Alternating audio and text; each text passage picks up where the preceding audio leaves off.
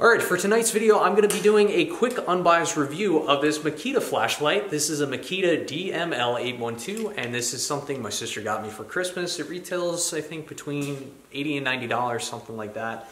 And it's really a great flashlight. That's why I'm making this video about it. There's a few small things wrong with it, but overall I'm pretty happy with it. So I'm a Makita tool guy. I think they really hit that sweet spot between high quality and price. I think they're a really good value tool. You know, I have my original Makita brushless drill and driver set.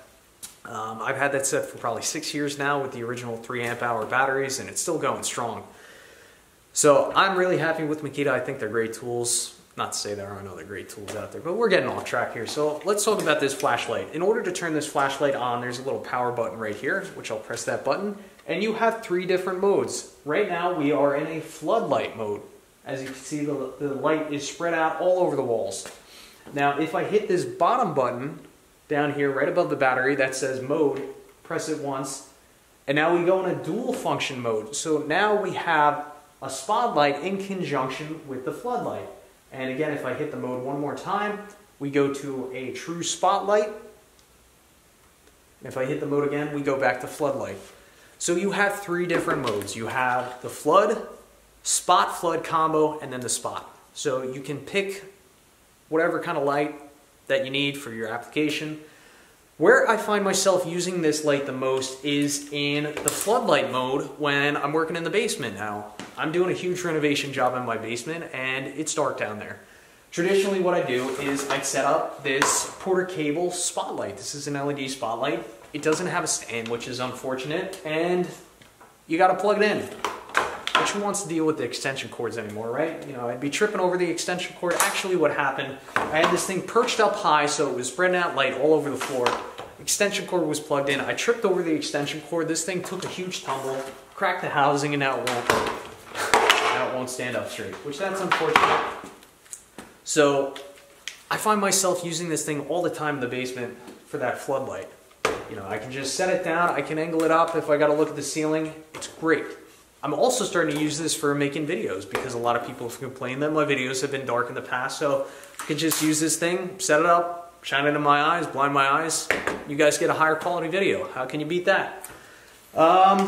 In terms of the spotlight, it's great for, you know, when you're walking the dog at night and you hear a noise up in the woods, which I'll take you outside in a second and I'll just show you how far this thing can shoot. But I mean, it shoots a beam pretty far. Am I allowed to say shoot? I don't know. Yeah, what else can I say? What I don't like about it is this hook right here.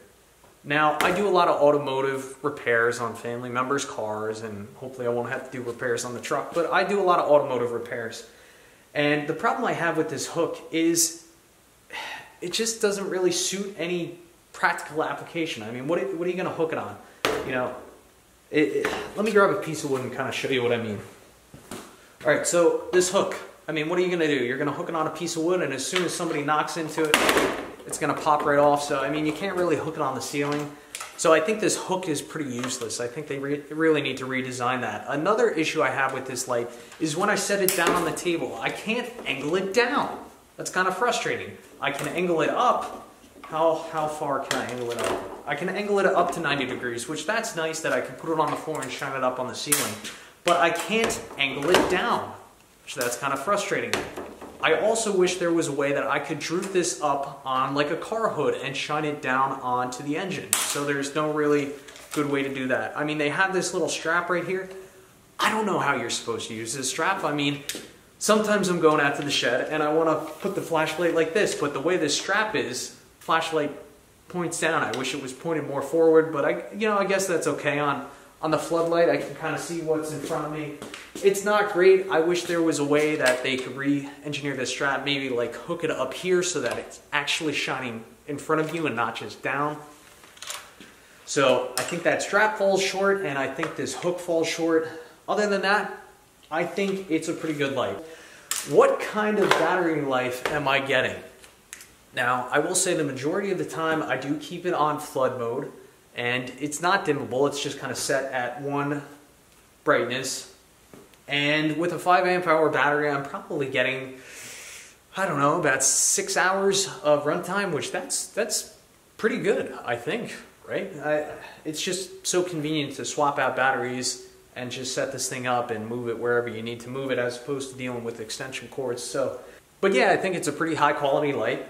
I do like that it angles. I wish it could point down. I think this hook is flawed, and the carrying strap is semi-useful, semi-useless. So other than that, pretty good light. So let's take it outside and see what it can actually do. All right, it's 18 degrees out, so let's see how long I can last out here. But there is the floodlight mode, and as you can see, it throws out a really nice wide beam, really bright. It throws out probably at 170 degrees in the horizontal and vertical notions. Just a really nice beam of light. Let's swap it over to the spotlight. Look how far that spotlight shoots. I mean, I can see probably a quarter mile, no problem. And then if you go just straight spotlight, it's great for spotting deer at night. I don't know. I'm not really a straight spotlight guy now that you have the dual beam option. If I'm outside, I normally keep it something like that. So really great light. I'm gonna go inside and warm up.